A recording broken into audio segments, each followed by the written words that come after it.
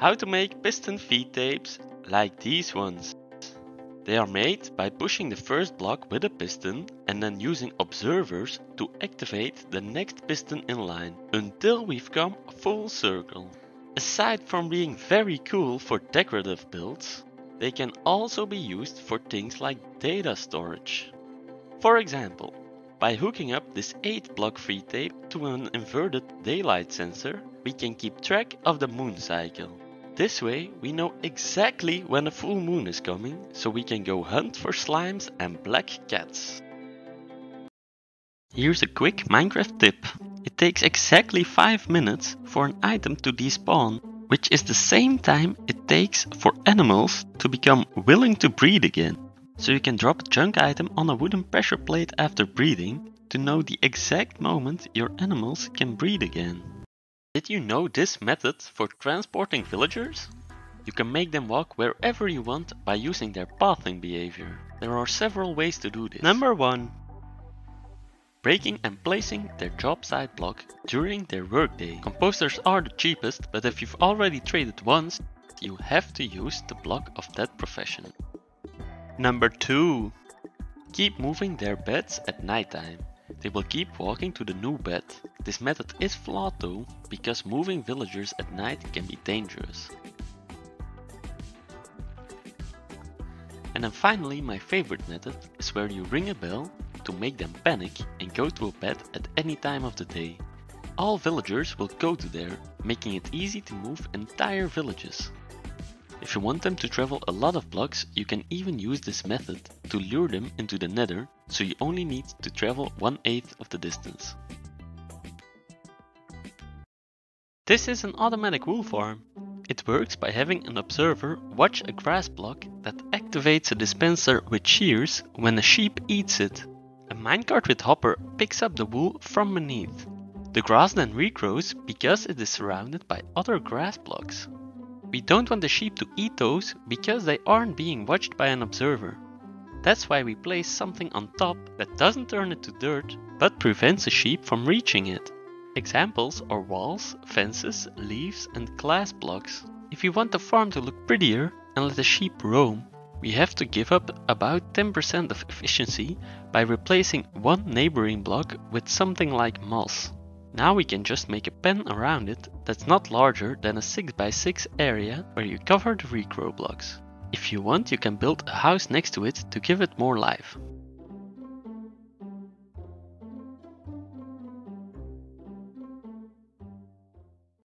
Three ways to transport items vertically. Number 1. Through full blocks. Glass is the most common because it's fun to look at the items, but all other full blocks work, which can be handy in some builds. All you have to do is make sure there are solid blocks next to every side of the column above the dropper. The corners don't have to be filled in. Number 2. By using a dropper waiter. The most compact one uses observers, which you can build like so. But you can also make them using torch towers if you're low on quartz. Number 3. Sending them through a bubble column. You can make one by placing a soul sand block under water source blocks, which you can create by placing and destroying kelp in a water stream.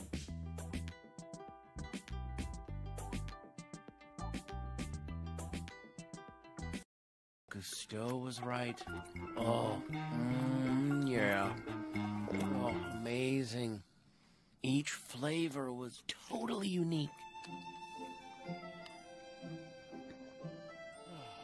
But combine one flavor with another, and something new was created. In this quick redstone video, we'll look at burnout circuits. We can use the fact that torches burn out if they get more pulses than they can process to create compact contraptions that spit out a certain number of pulses. This one gives 9 pulses before turning off, but we can alter this amount by letting the signal pass through components who process those pulses differently. You can use it to make custom shops. Another example use are compact doorbells or songs with repetitive notes.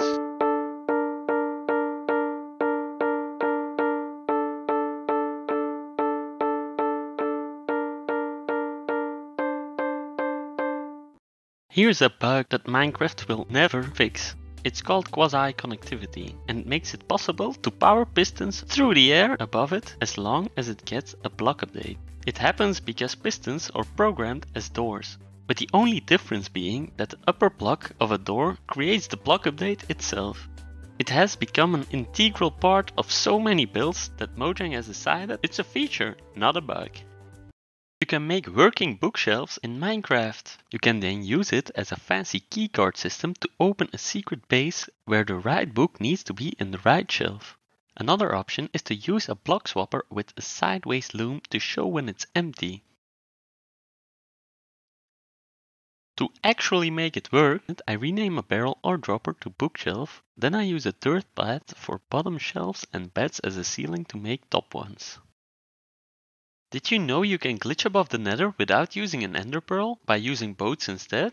Simply place one below Y level 126 and enter it. Now dismount it while you jump up. I place another boat on top of the bedrock while I am dismounting because sometimes you get stuck, so you need to enter the extra boat on top. Don't forget the materials to make another portal so you aren't stuck above the bedrock. This is a fully automatic crop farm. I like to build it level by level. Dig down 2 blocks on the entire level except the upper ledge. Now cover it all in a trail of rails so a minecart with hopper can go around. If it's a large area, you're better off making multiple trails. Make sure you put an unloader on the end of every trail.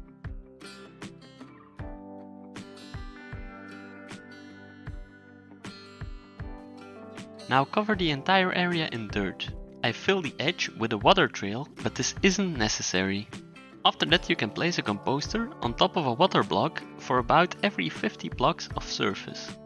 I make a roof of trapdoors so the villagers can't make compost. Now it's time to actually let the villagers in to finish. First they'll fill their inventory, but after that all the crops will go to you. Now you can just build more levels if you feel like it. In this quick redstone video, we'll look at hopper timers. There are many kinds of timers, but hopper timers are the most versatile. You can put in as many items as you want, where every item adds 7 ticks of delay to the initial 8 ticks. You can also use a piston based RS Nor Latch, which is more compact, but also louder and requires slime balls.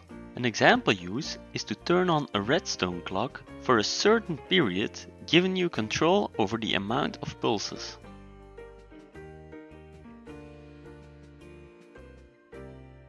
Mob farm looks like this. It's time you build something around like this. Start with making a non-perfect circle around the base and build it up for a few layers. Then it's time to add some variance by, for example, moving the circle a block now and then. If you want some greens in the lower part of the trunk, you can plant some trees now and then when you're about halfway there. When you get near the top, it's time to add some branches. Just use some wooden blocks that start at the trunk and go up now and then. Plant some trees next to the branches to get some randomly generated greens. Then add leaves between the branches so the cobblestone gets hidden. Don't forget to light everything up, because we only want the spawns to be inside the farm. Now plant some bigger trees where the branches come out, so you get some more volume. Make sure to connect the branches to the big trees. Now go on the roof and make sure all the cobblestone is hidden. Now if you want, you can first build a tree house, after which you can fill the rest up with more trees and leaves. Finally add some roots to finish the builds. Here are 5 things Minecraft boomers do. Number 1. Spam click with their bows. We've had to charge bows for 11 years now, but that doesn't mean there still aren't some very old-timey people who instinctively spam with their bow. Number 2. Put saddles on pigs. Who needs horses when you can control pigs with a carrot on a stick? I'd say most people, but not all veterans agree. Number 3. Use the wrong commands. Toggle downfall and things like numbered game modes are no longer working commands, but people who are used to them still type them. Number 4. Craft everything from memory without using the recipe book. They still mess up the shield recipe though. Number 5. Forget they have a left hand. An extra hand is pretty handy, especially when caving, but people who have played too much in the past tend to forget to use it. In this quick redstone video, we'll look at AND gates. An AND gate is a logical gate that generates an output only when both inputs are active. There are many designs you can find online, but the most popular one is a very simple one that's easy to remember, that's also easy to extend for more inputs. Once you know it exists, you'll use it all the time. An example of a use is to add an extra layer of protection to a secret entrance, because you need to activate multiple things at once to reveal it. In this quick redstone video, we'll look at OR gates. An OR gate is a logical gate that differs from an AND gate in that it always generates an output unless both inputs are inactive. The difference between an OR gate and simply connecting the inputs is that an OR gate isolates the output from the inputs, allowing the inputs to be used in other gates. There are many designs you can find online, but the most popular one is a very simple one that's easy to remember, that's also easy to extend for more inputs. In this quick redstone video, we'll look at XOR gates. Unlike a regular OR gate, the exclusive OR gate doesn't generate an output if both inputs are active. Another way to look at this is that the output changes whenever you change any of the inputs. You probably have some light switches at your house wired as if they were connected to an XOR gate. For example, at a staircase, you turn the lights on at one end and you turn them off at the other end. In this quick redstone video, we'll look at NOT gates. They are also known as inverters because they generate the inverse of their input. You can put a NOT gate after an OR gate or AND gate to create a NOR gate or NAND gate, although it's more efficient to build those gates directly like so. Both these gates have the interesting property that you can make any logical behavior with only either of them. For example, here is last video's XOR gate made with only NAND gates. Can you make it with only NOR gates? In this quick redstone video, we'll look at RS Nor Latches. They are a form of memory that has a set and a reset option. There are many designs out there, but I prefer the classic one that just uses torches. Once you've used the set option, you can only turn it off using the reset signal. An example use is in combination locks, where you need to activate signals in a certain order. They are also used to create hopper timers, on which I'll make my next video.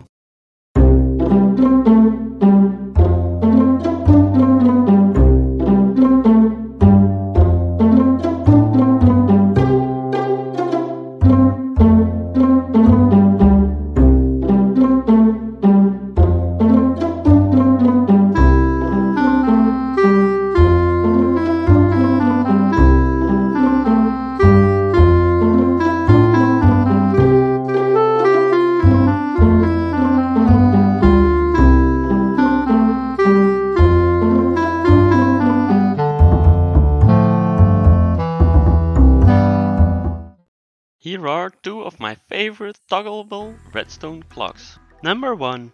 The comparator clock. I like it because it is silent, and most importantly, you can choose its delay to be any number of ticks. By default it's a 1 tick clock, but by adding repeaters you can customize it as you desire. It does require a quartz component though, which isn't ideal in survival. Number 2. The repeater torch clock. It's resource friendly and its customizable delay is already built in. The problem is that its delay starts at 3 ticks, so it's not a catch-all design. In this quick redstone video, we'll look at filters. Filters combine the properties of comparators and hoppers to only let certain items go through. To do this, we need to fill the hopper with the right amount of blocks so that one extra item will make the comparator send out a stronger signal, which we use to unpower the bottom hopper, making the item go through. We fill the rest of the hopper with randomly renamed blocks to make sure only the filtered item can get through.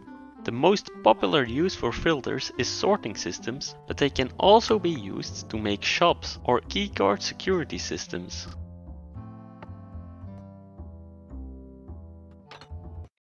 In this quick redstone video, we'll look at Vertical redstone. Depending on your situation, you'll use a different method to accomplish this. Number 1. Classic torch tower. This is compact and resource friendly, but every torch creates a delay of 1 tick, so it isn't really fast. Number 2. The transparent block tower. The behavior of redstone with transparent blocks makes it possible to make a too wide tower. We can only go up 15 blocks before we have to renew the signal, which we can do with the torch method.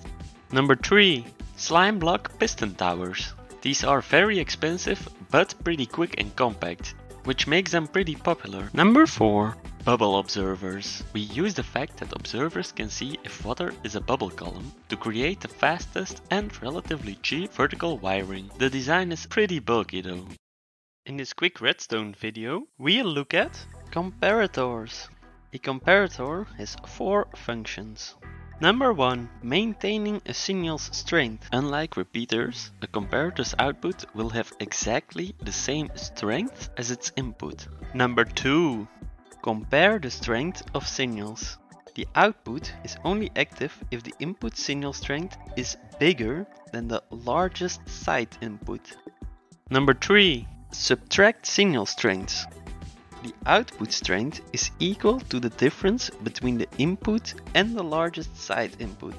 For this functionality, you have to right-click the comparator so that the little torch turns on. Number 4. Measure a block state. This is mainly used to check how full a container is. The fuller the container, the stronger the output signal. You can find many tables online that show how strong the signal is in which situation. This is a fast travel ship. Here's how it works. If you sleep in the bed, you wake up at your destination.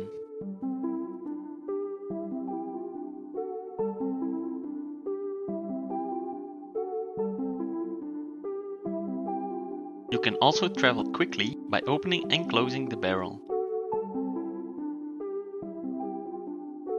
There's a tutorial in the description. In this quick redstone lesson, we'll look at chunk loading. For those who don't know, a chunk is a 16 by 16 segment in which your world gets generated. To prevent lag, only the chunks around the world spawn and players are actually actively processed. However, if an entity passes through a nether portal, the chunks around the other side of the portal are also loaded for 15 seconds. We can abuse this mechanic by having an entity go back and forth through a nether portal to have those chunks permanently loaded without being around. This is what's called a chunk loader, and it is useful to keep automatic farms working even when you're far away. Since the chunk loader only loads 1 extra chunk in each direction, we need to place one every 3rd chunk if we want to load a larger area. In this quick redstone lesson, we look at 0-tick repeaters. Normal repeaters delay your signal by 2 game ticks, which can be annoying in many situations. That's why people abuse piston mechanics to build contraptions that extend redstone signals without adding a delay. You can use them to get certain timings right in redstone builds or to generally make them quicker. Another popular use for them is long distance redstone signals, on which I'll make my next video. In this quick redstone lesson, we'll look at long distance redstone. For some builds, you want the redstone signal to travel a lot of blocks.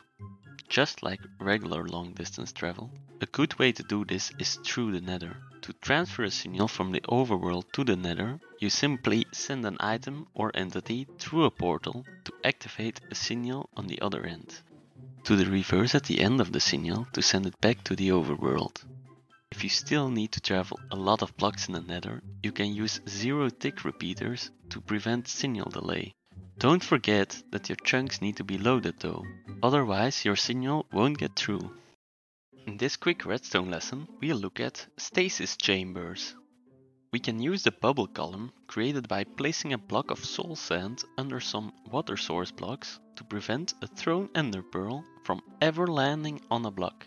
We can then let the pearl collide with a block whenever we want to teleport to that block.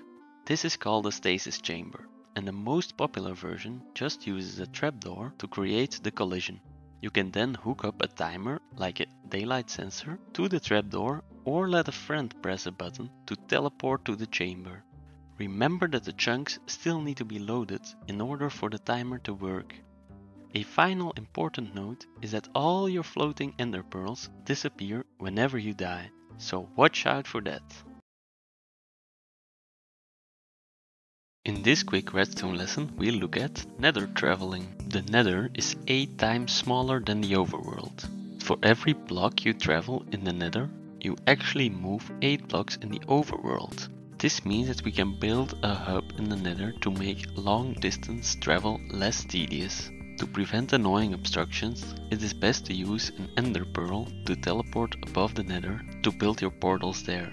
From there, just divide the X and Z coordinates of your starting point and destination by 8 and build your portals there.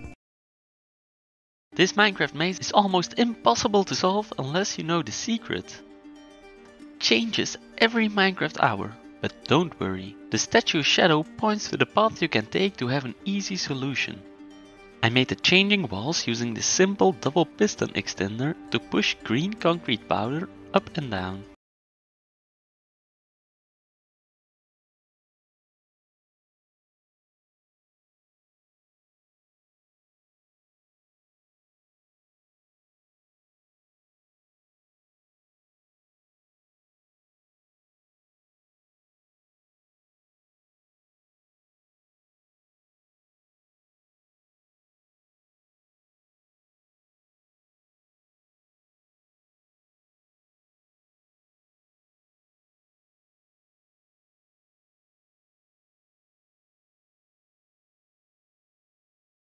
Elevators in any shape you want.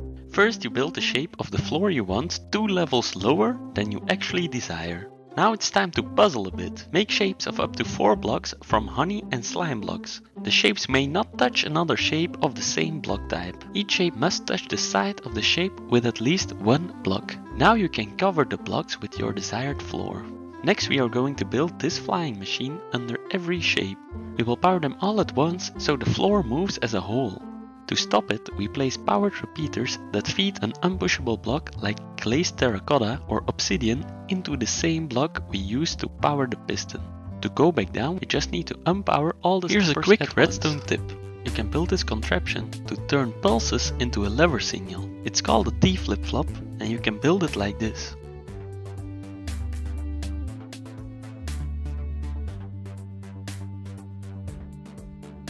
I use it all the time. Most recently I used it to make the secret base entrance with multiple levels.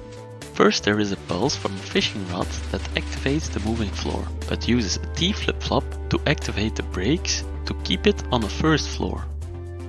To go to the actual base, you need to take a book from this shelf and put it in this one to deactivate the brakes. This volcano is actually a hidden evil lair. If you happen to go fishing in the lava, the secret gets revealed. I made it using my elevator design, so check out that tutorial if you want to make something similar. I used TNT to turn this mountain into a volcano lair. First I flattened the top a bit, then I placed 2 TNT dupers to hollow out the main shaft. I then made an extra chamber using Borkon's tunnel bore design. Next I changed the walls to turn it into my evil throne room. I then added an elevator, which I made sure was lava proof. This way I can let the lava flow right next to it. Finally I added some extra details to make it feel a bit more realistic. Now I just need to go fishing in the lava to enter my evil lair. In this video we'll make this slot machine using the concepts from my past few short videos. I'll put up a link to the corresponding video whenever one of those contraptions comes up so you can get a more in-depth explanation in case you're confused. Finally, I want to give a small disclaimer. I made this build to encompass as many of my short lessons as possible so you guys can see them put to use. This does mean, however, that it isn't the most efficient way to create something like this, but I hope you will be able to understand all of the underlying principles so you can fully customize it as you want. I'll include a link to the world map and schematic in the description. First, we'll make spinning wheels using piston feed tapes. In this video, we'll make one with 3 wheels, but you can make any number once you understand how the machine works. I'm going for a 9 long feed tape, but you can make them larger if you want to modify the chances of winning or if you want more possible combinations. We delay the last piston with a 2-tick repeater to make sure the first piston is no longer extended when it tries to push.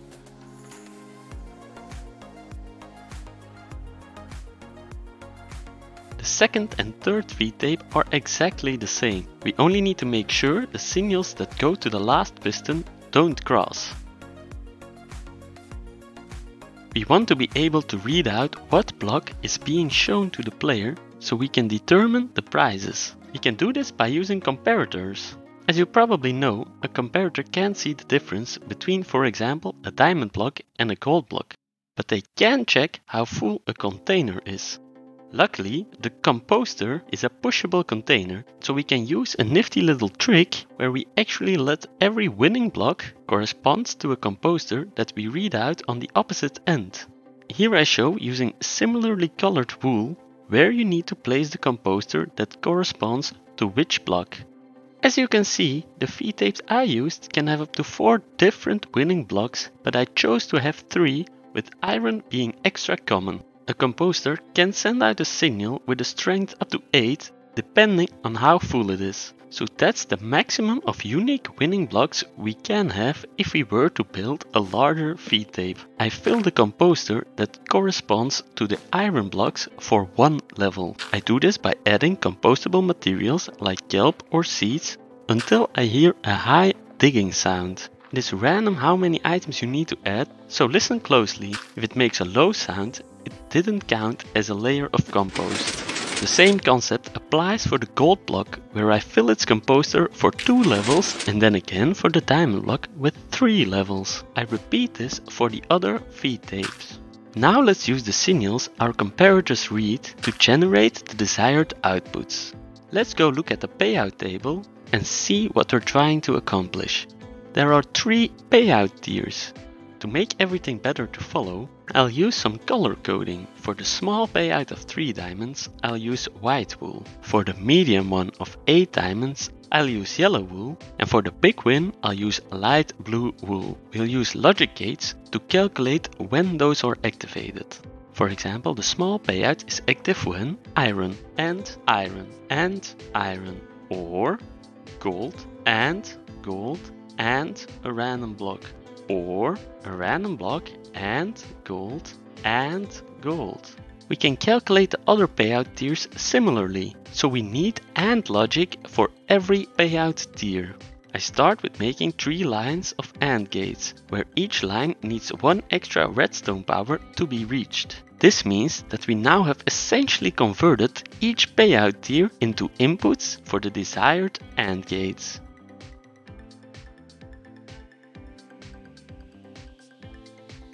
Let's test this by letting the feed tapes rotate a bit and see if each block gets read correctly. Everything looks in order, so let's connect all the AND gates correctly. We'll read out the outputs at the bottom so they don't interfere with the rest of the build.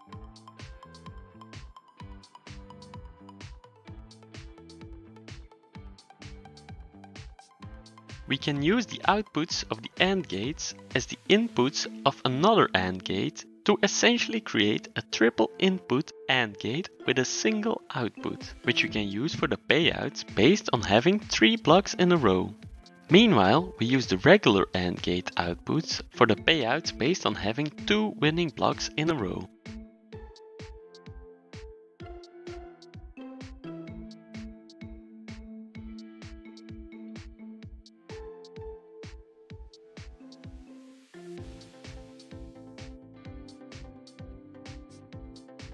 Since 2 gold blocks in a row give the same input as 3 iron blocks in a row, we need to connect those signals to the white wool path. We do, however, read an inverted version of the AND gates, so we need to invert them once more before they reach the white wool.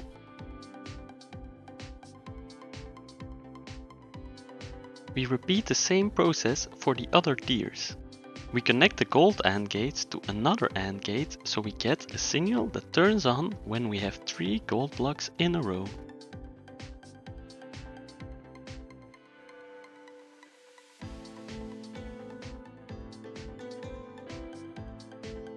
Once again we use double inversion to add the double diamond block signals to this path.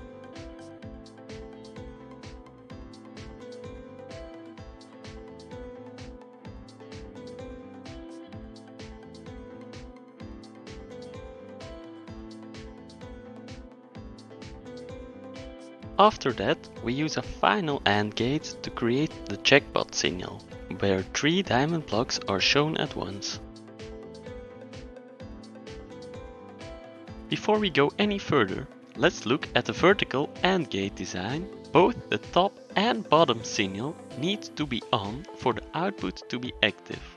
We'll use it to only activate the top signal when the wheels have stopped spinning. This way the calculated winnings will only activate their dropper for the actual final stance. For now I'll just make a row of blocks that isn't connected to anything yet, but that way it's clear where we should bring the wool signals to.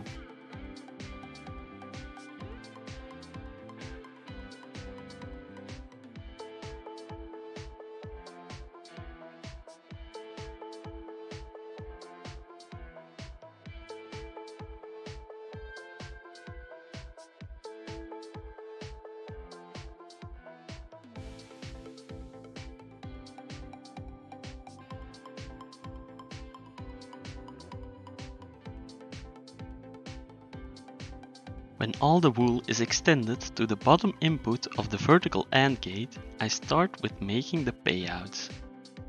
I begin with the medium payout. Since I need 8 pulses, I'll connect the output of the AND gate to a burnout circuit without any extra stuff at the end.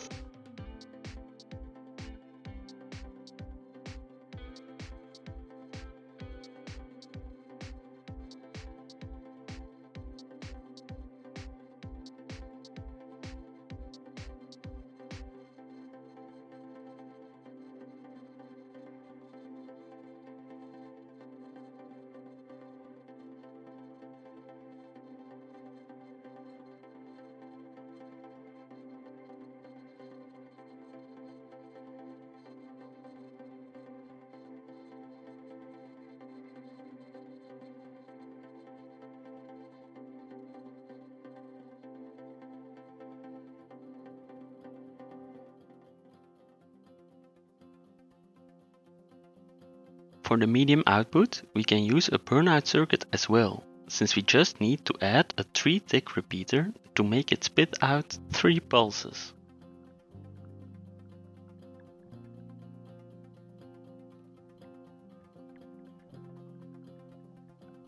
Now I start with placing the payout droppers, which I fill up with diamonds so we can actually get prizes from the pulses.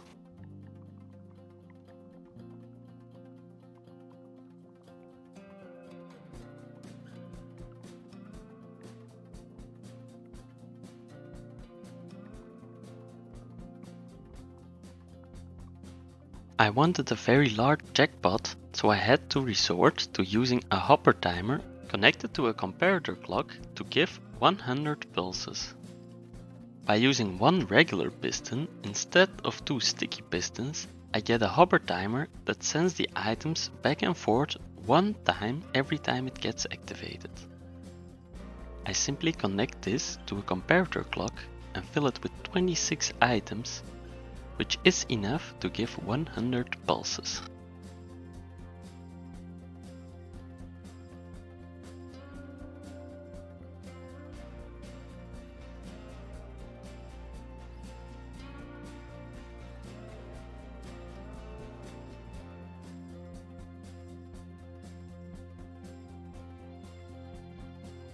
Now that we're done with that, I test the machine once to see if I get the correct amount of diamonds for 3 iron blocks in a row.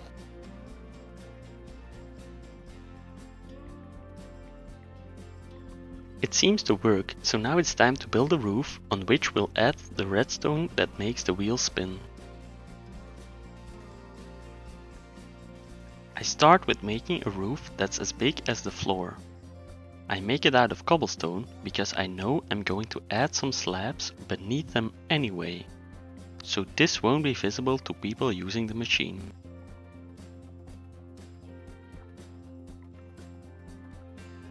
After this, I add 2 more rows on the left side so we have some extra space. We don't want people to be able to reactivate the machine while it's running, because that would make it possible to manipulate your chances of winning. That's why the button signal needs to pass an RS Nor Latch.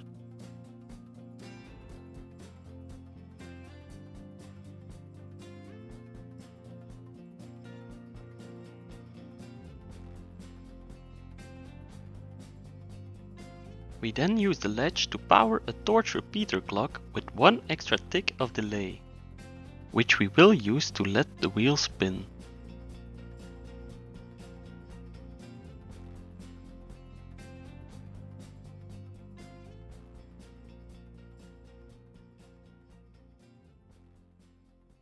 Let's add some temporary buttons to test the current build.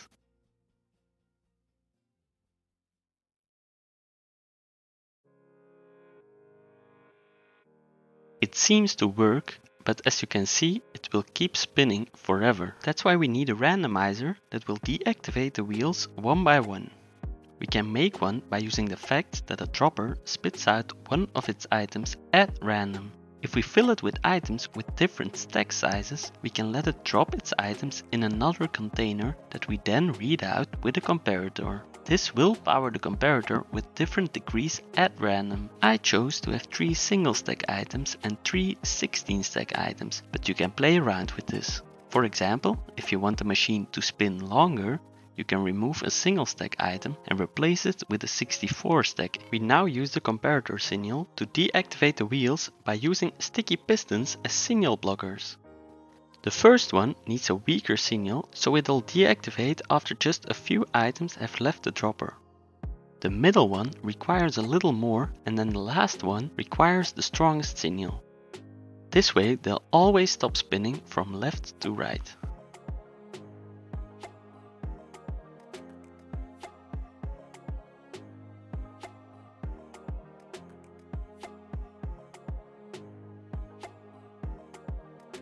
We'll use the same signal strength as the final piston as the reset signal for the RS Nor Latch, so it can be reused. We then add a piece of redstone wire that blocks the hopper as long as the wheels are spinning, so it keeps its items until they're done. Now let's see it in action. The wheels do in fact stop one by one, after which the RS Nor Latch gets reset. Now let's connect the reset signal to the top of the vertical AND gate from earlier, so we get the desired effect of reading out the machine once the wheels have stopped spinning. I use the sticky piston technique for some of the vertical redstone.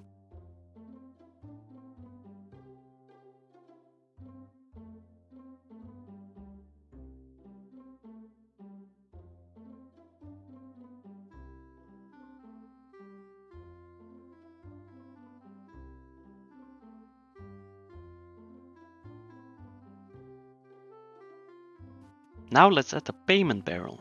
I like to rename it using an anvil so it's clear for the user what they need to pay. I let it feed into a hopper that I'll use to create a filter so only diamonds can be used to play. I then let that hopper feed into a hopper line that goes into the winning dropper, so it won't run out of diamonds. Because I've designed the prize pool in a way that the casino wins 12 diamonds on average every 100 games.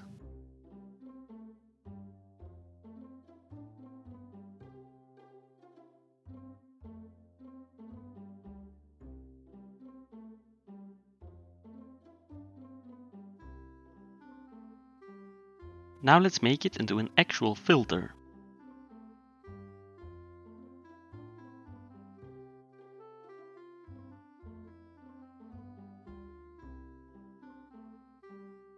I fill the hopper with 18 diamonds and 4 randomly renamed items, so only those will get through.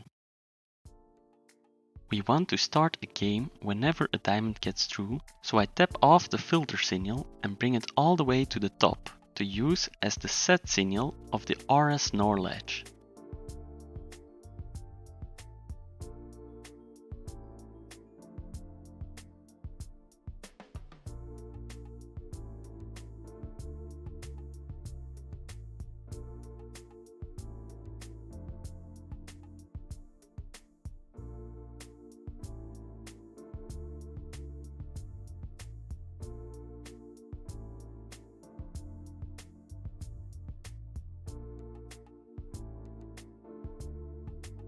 This time I used the transparent block tower as a way of vertical redstone.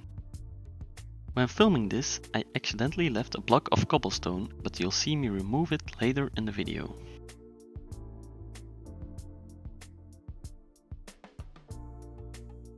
Now let's go back to the payment barrel, so we can add an item blocker, since we only want one diamond to go through at a time. We also don't want the user to lose diamonds if they accidentally press the button again when the game is already going on. So I add another signal that blocks the hopper while the game is running.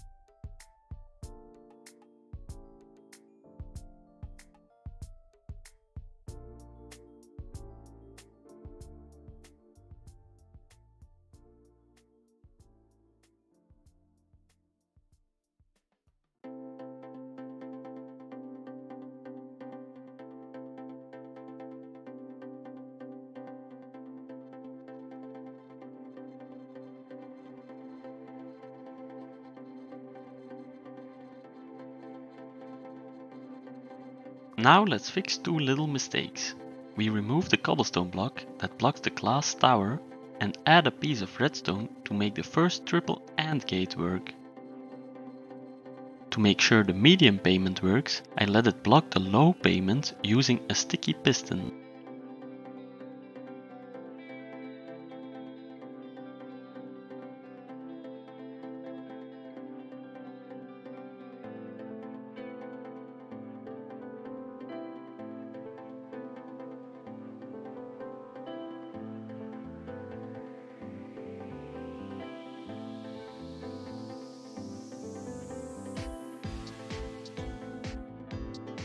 Now for some finishing touches, I add node blocks to the feed tapes.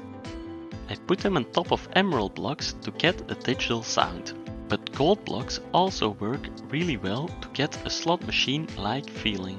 I like the sounds to go a bit back and forth, so I add a fourth node block that gets activated first.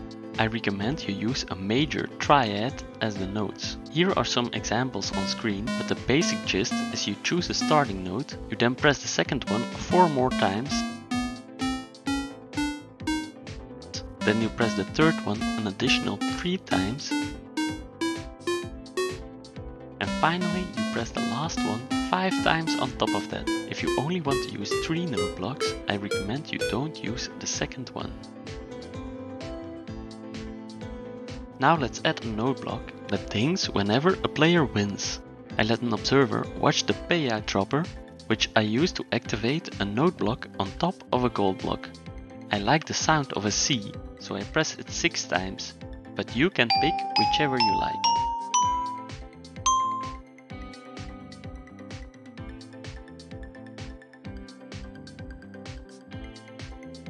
I then add a chest to collect excess diamonds for the casino.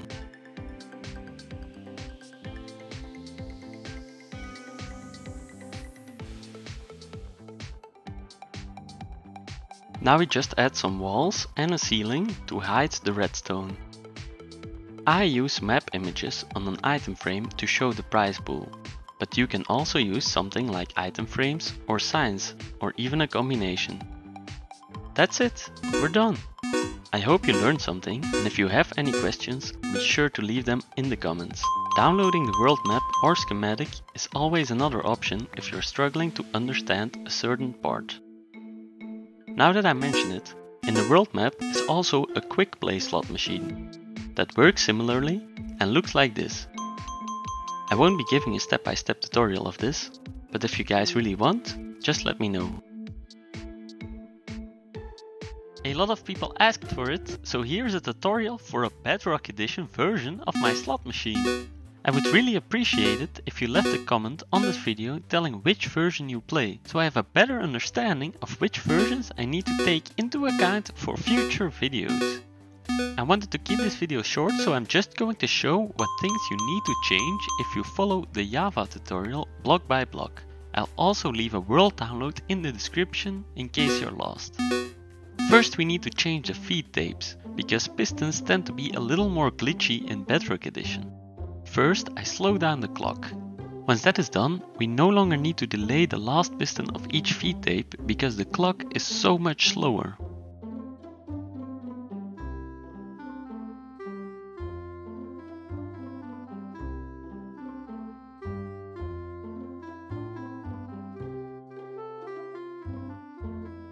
Next we'll lower all burnout circuits by 1 block because redstone torches work a little different in Bedrock Edition.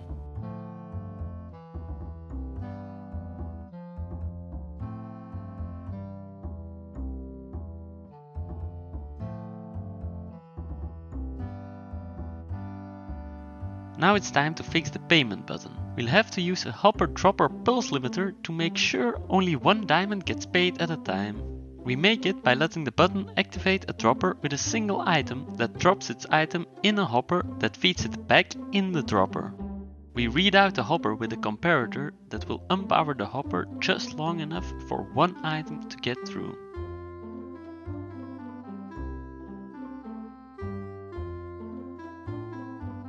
Now let's change the jackpot timer. We replace the sticky piston with a regular one and we activate it with a NAND gate instead of an AND gate.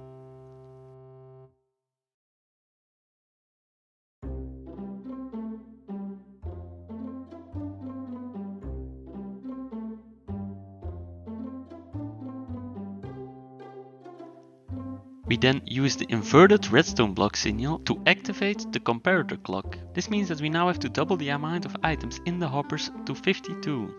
Finally, some finishing touches. We remove the payout chest and add 1 extra tick to this repeater. Because the feed tapes can be a little glitchy, I add some quartz blocks around the block that gets shown so that we don't see the redstone when it acts a bit laggy. To finish this video off, I'd like to show another way to configure the piston feed tapes so that there's more variation. Today we are going to make blocks. large elevators with custom shapes and multiple floors. Let's start with an example of a typical use, which is secret base entrances. I used an old pirate's trick where I hid the actual secret base beneath another one so that people who happen to see me enter think they've already found everything, while in fact you still need to take a book from this shelf and put it in here. We can go back to the library or the village. Let's go back to the village.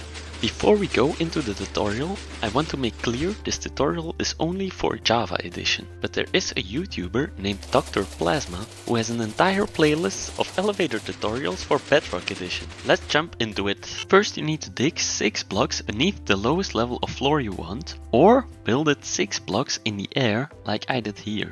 Now you need to puzzle. Make shapes of up to 4 blocks from honey and slime blocks beneath the floor. Each shape must touch the side with at least 1 block. We do this to work around the push limit of pistons, since honey and slime blocks don't stick together, which means we can power each shape with a separate flying machine. The floor will move as a whole as long as we activate them all at once. Now it's time to build the flying machines. I place redstone dust under the block of each shape that touches the side. Then I make the first flying machine by placing a temporary block on top of the dust, followed by an upwards facing piston and honey blocks. Then an observer followed by a downward facing piston and 2 more honey blocks followed by a non-sticky block like obsidian. Then I start building the next one using slime blocks instead, because it's beneath a shape made of slime blocks. You'll probably think the next flying machine needs to be next to it, but we can't do that because the upwards facing part of a flying machine can't be directly next to the downwards facing part of another one. That's why we leave an opening before building the next one. The other side is exactly the opposite, so I'll speed it up.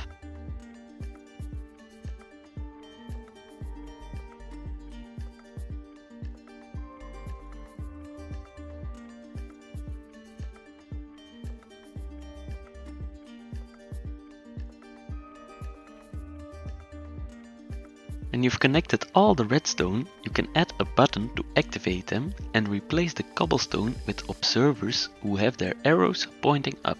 Don't press the button though, because we haven't built a stop yet.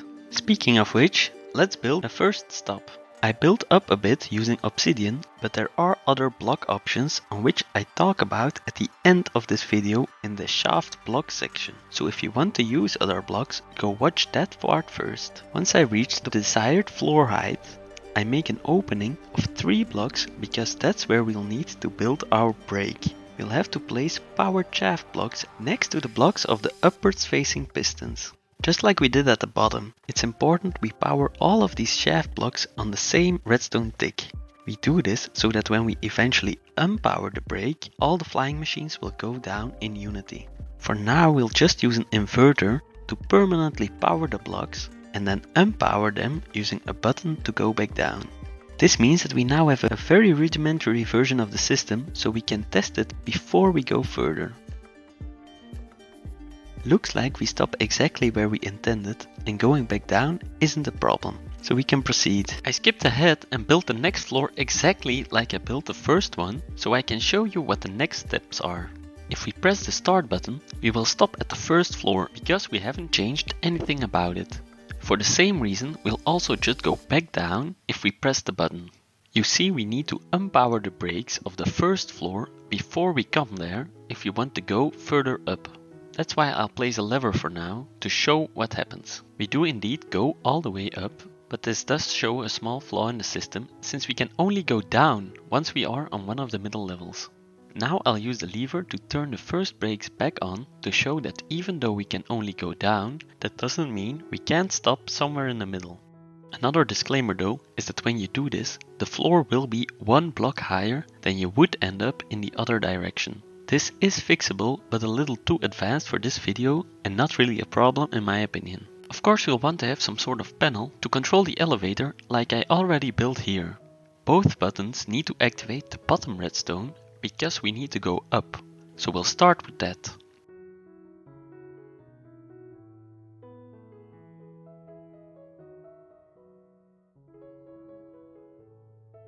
Next we'll have to make the buttons activate their corresponding brakes.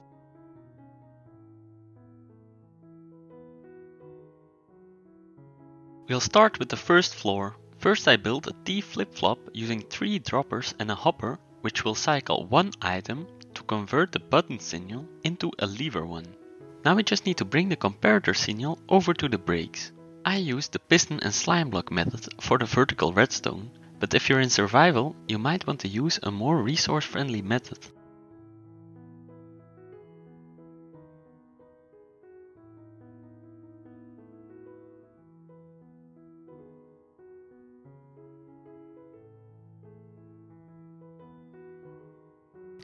I'm not sure if the signal is strong enough, so I first let the elevator down using the temporary system before I destroy it. Looks like I made the right choice because I should have placed my repeater a bit closer to the obsidian. Please note that I once again made sure all obsidian will be unpowered at once. Because I left the T flip-flop in the wrong state, I take out the item from one dropper and put it in the other one. Now it should work, so let's test it again. Of course we haven't made a button to go back down yet, so you'll have to go back down to press the button again to return the elevator.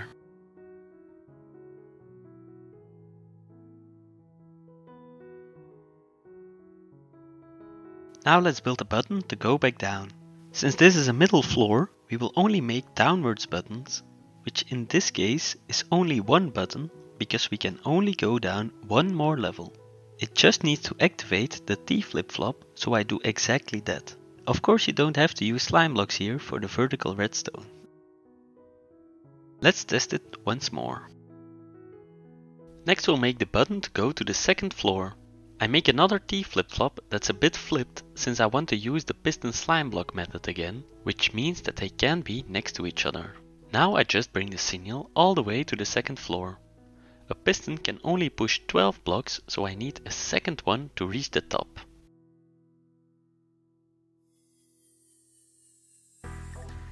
Let's test it to make sure we didn't make any mistakes.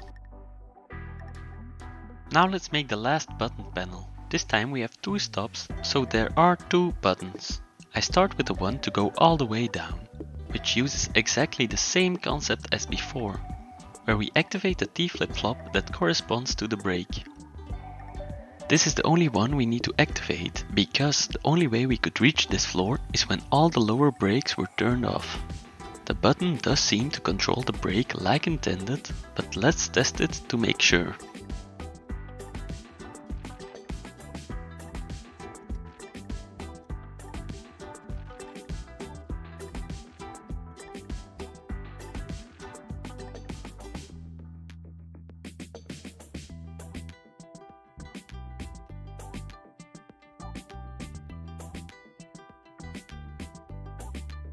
It works, so now we'll make the button to stop at the first level.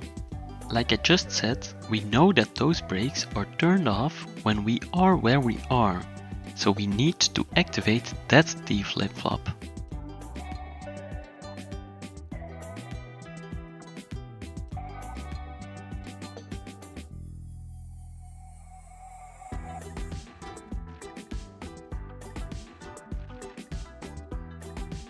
Let's test it. Looks like I did an oopsie. Of course, this button also needs to unpower the brakes of the floor where I'm on, but that's an easy fix with just one more redstone dust. To not mess with the state of the T flip-flop, I use the other button to go back down. Now everything works like intended. We're done. But before I end the video, I want to show which options you have for the shaft blocks like I promised. I call them shaft blocks because they are the only type of blocks you may place directly next to the elevator so that our sticky blocks ignore them. The first one that's kinda obvious is air, but here are some alternatives. Obsidian, glazed terracotta, storage units including all furnace types, beehives and jukeboxes. Scaffolding and liquids like lava are also an option. I especially like the last one for underwater bases or even under lava in the Nether. This is a fast travel ship, and in this video I'll teach you how to make one. Let's start with an example of how it could look once it's implemented. The captain says we're ready for departure, so I make my way to the cabin, where I press the button and before we know it, we're out at sea. I have no idea how long the journey will take. So I head up to the quarterdeck, where we see that Captain Smith says that we should arrive tomorrow morning. So I decide to spend the rest of the day fishing. I really like to have this stage out at sea, because it feels more like a journey. But of course it's possible to skip it, as you'll see later in the video. I just find it relaxing, but the whole point of this video is to teach you how to implement a version that best fits your needs and desires. It's getting dark, so I quickly end up my fishing, after which I go to the cabin to get a good night's sleep.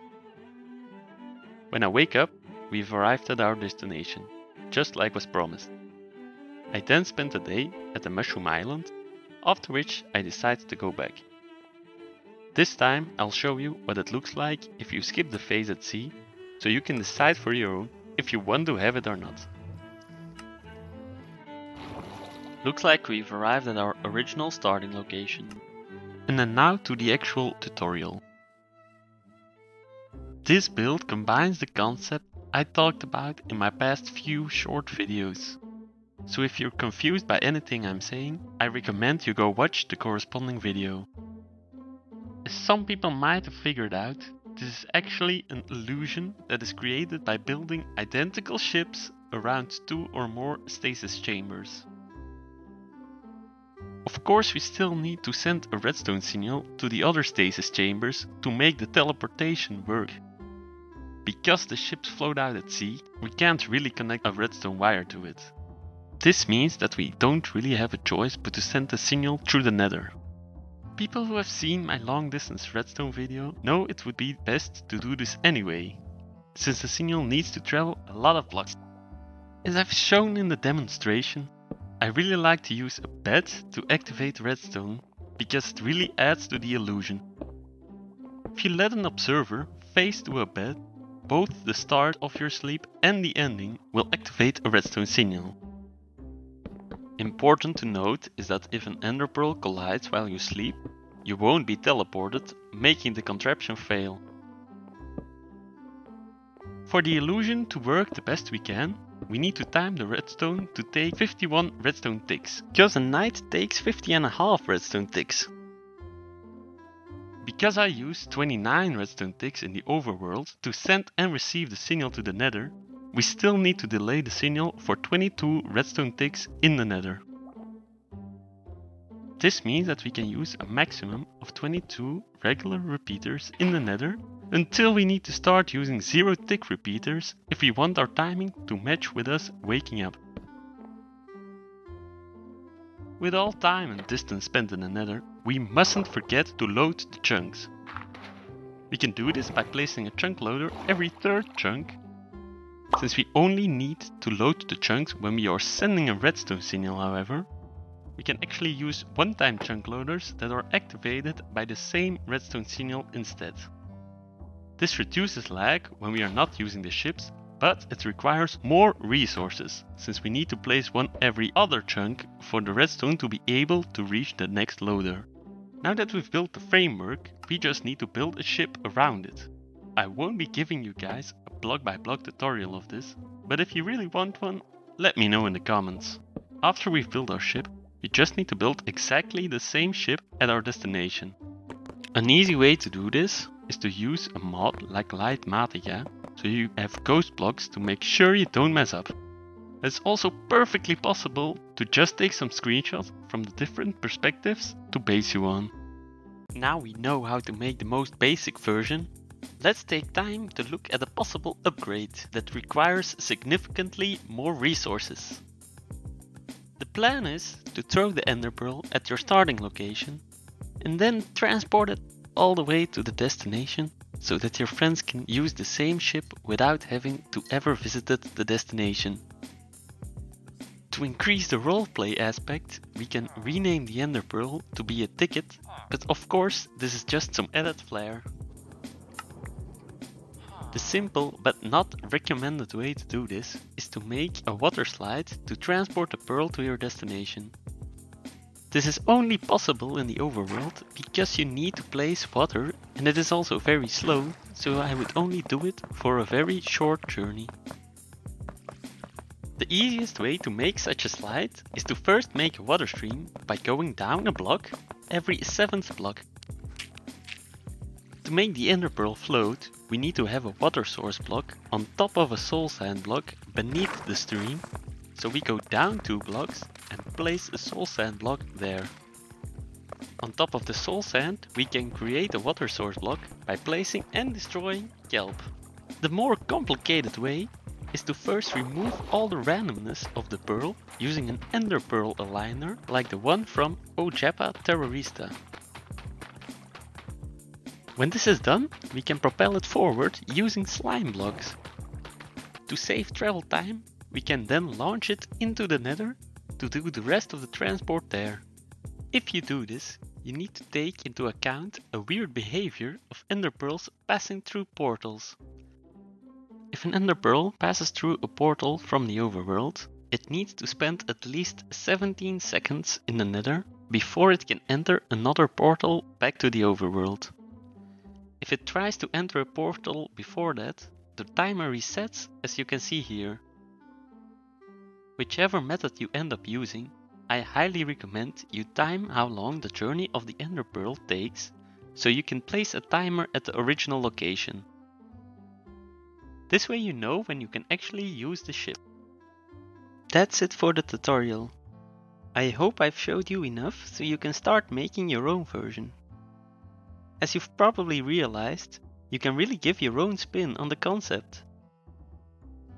Maybe you build a very large ship with lots of room so it can be used by a lot of people. Or maybe you make one with multiple different destinations. Or you decide to go a more modern route and build a cruise ship. Or you go even more extreme and decide to build a fast travel spaceship above the nether instead. The possibilities are endless, and I'm really curious what you guys come up with. So definitely let me know in the comments if you end up making your own version. This was my first ever longer video and I really enjoyed making it, but I also realize it has many flaws, so if you were confused by anything, don't be afraid to ask.